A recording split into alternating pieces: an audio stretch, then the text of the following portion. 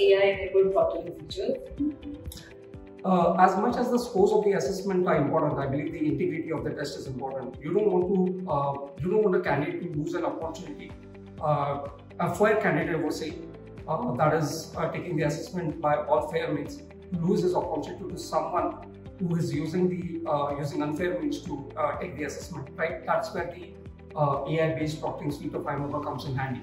It's an end-to-end suite, multiple features. One of them I would say is the image proctoring and smart video proctoring.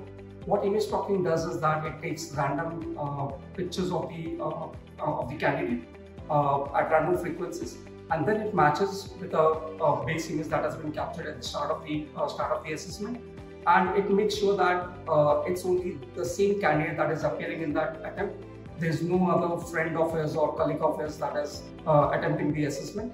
The other thing is smart video proctoring, which is again an AI-based video proctoring. Also gives additional insights on whether there are multiple faces detected, there's no face detected, or the face detected belongs to someone else.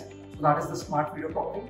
In addition to that, we also have something called as window violation, which ensures that nobody is going out of that particular browser tab and copying the answers from some other browser tab. So this is how we maintain the integrity of the assessment using the AI-enabled proctoring suite of iMocha.